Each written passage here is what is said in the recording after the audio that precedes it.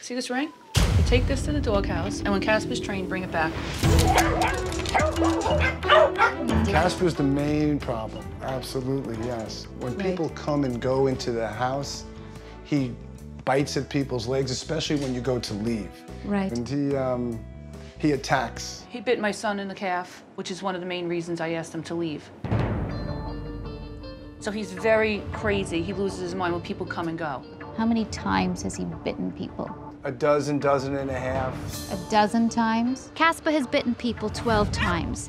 And the fact that Mark hasn't addressed this problem at all is unacceptable. Someone is going to get hurt. Mark is going to get sued. I don't think he takes his dog's behavior seriously at all. Where are you within the relationship now? I want the dogs to be either gone or trained.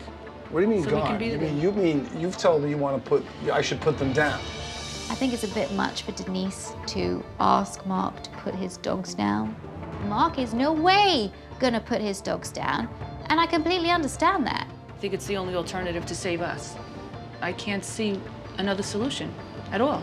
This is real, and it's taken a toll on us, and it's my life. We can't be together because of the dogs. But I can't put them down, Denise. You have to, there's no way that's happening. I'm not gonna be able to live with myself. You gonna live with yourself when we break up? If I can't help the family get these dogs sorted out, they will split up. It's hard not to feel pressure when really you are somebody's last resort. I think you need to listen to Denise a bit more. You do let the dogs get away with negative behavior that you could be jumping on quicker than you're doing. And Casper has had, as you said, over a dozen bites. Yes. That's serious. It is completely irresponsible. The last thing, because I feel like it's an unrealistic expectation to get him to put the dogs down. I know. He will resent you for the rest of his life if he does. And the fact is that if he did put them down, I think he'd split up anyway. I think that's why I never demanded it, because I knew that would happen.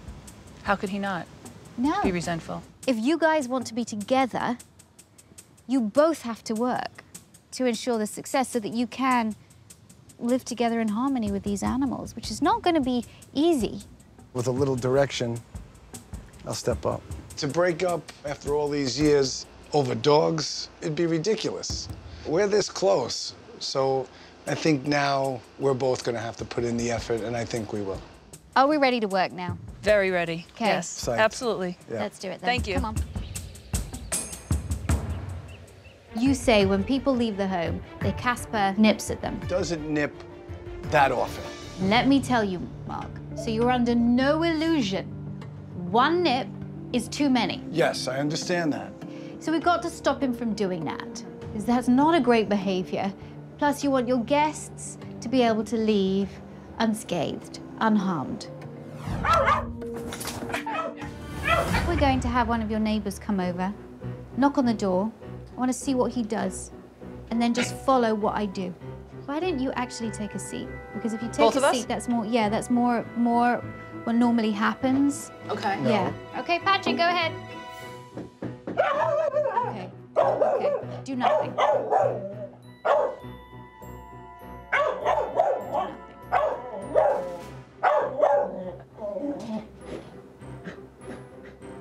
What I want you to do is I want you to get up and go into the kitchen.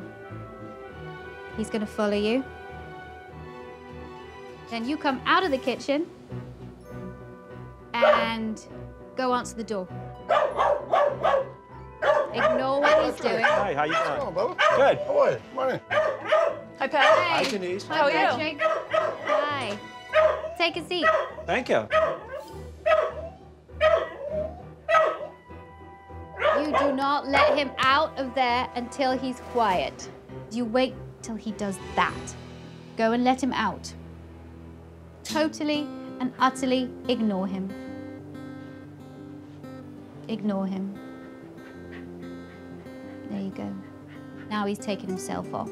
Now you have to get your guests safely out again. So I want you to call him And I want you to start doing go finds. And I want you to throw the food kind of over there, so that it's away from Patrick. Okay, Casper, come here, boy, come here. Okay, good. Sit. Playing the Go Find It game is going to be really, really effective because it takes Casper away from that angst that he feels when somebody leaves and redirects all of that anxiety onto something positive. Good boy. Patrick, start walking towards the door. Sit. Nice.